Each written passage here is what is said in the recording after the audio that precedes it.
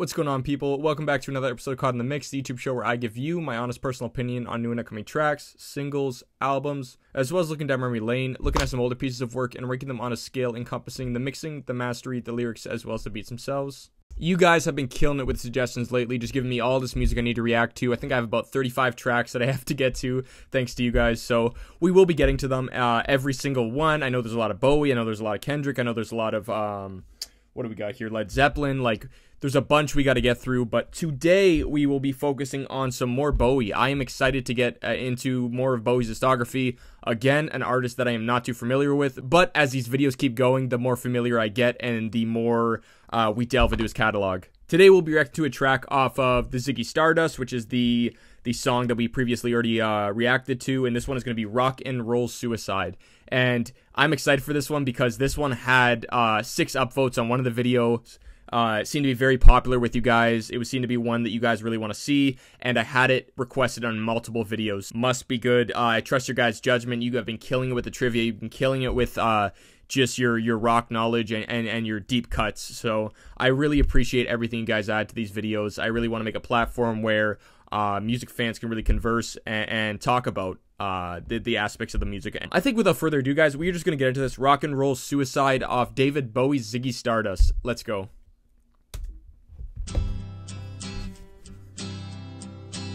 Another laid-back instrumental. Kind of sounding like Starman.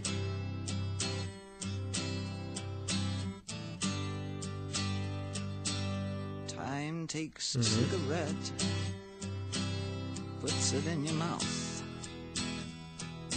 You pull on your finger, then another finger, then a cigarette. The water wall is calling. It lingers, then you forget.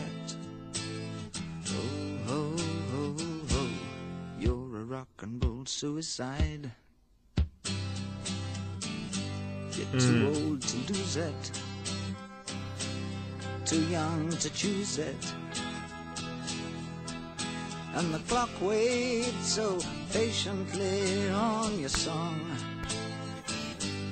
Walk past the cafe, but you don't eat. Bowie's tugging on those heartstrings. Oh no, no, no, you're a rock and roll suicide. And we go. Break the snarling as you stumble across the road. But the day breaks instead, so you hurry home. Don't let the sun blast your shadow. Don't let the milk float rob your mind. They're so natural, religiously unkind. As a rock star should be. Oh no, love, you're not alone. You're watching yourself, but you're too unfair. You've got your head all tangled up, but a bar can only make you care. Oh no, love, you're not alone. No matter what or who you mean, no matter when or where you've seen, all the nights need to lacerate your brain. I've had my share, I'll help you with the pain. You're not Oh my alone. god, the passion behind his voice. Just turn on with me, and you're not alone. Nope. Let's turn on and be not alone. Give me your hands, 'cause you're wonderful. Give me your Jesus. hands, 'cause you're wonderful. Oh, give me your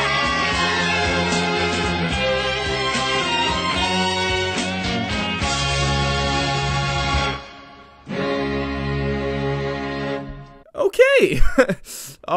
I guess what I have to say about that track is I didn't realize it was so short, but I wish it was longer, to be honest. I really enjoyed that instrumental. It's kind of what I look for in a Bowie track. It's kind of like that lower key, that Starman vibe, that the astronomical, you know what I mean? Like up in space, kind of you have those space samples, it almost sounds like. And him talking here, it seems like the subject matter is talking about perhaps a rock and roll suicide, meaning how the life of a rock star is honestly quite destructive for a lot of young people getting into the game, getting into the scene, especially back in the 70s. Becoming a rock star was pretty much a death sentence as far as what you have to give in. You have to give your whole life to the craft. You have to, you're going into a life of substances. You're going into a life of partying. You're going into a life of on the road tours. You're going into a life of exhaustion, of hard work, of just dedicating your whole life to the craft. So I don't really have much to say about the song. I loved it. And